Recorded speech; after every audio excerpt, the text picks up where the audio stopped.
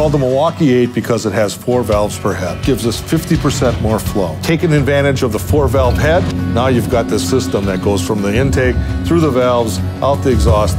So the engine is brand new from top to bottom. New cases, new flywheels, new charging system. We put extraordinary measures into making sure that this engine sounded really refined. For us, it was really about acceleration.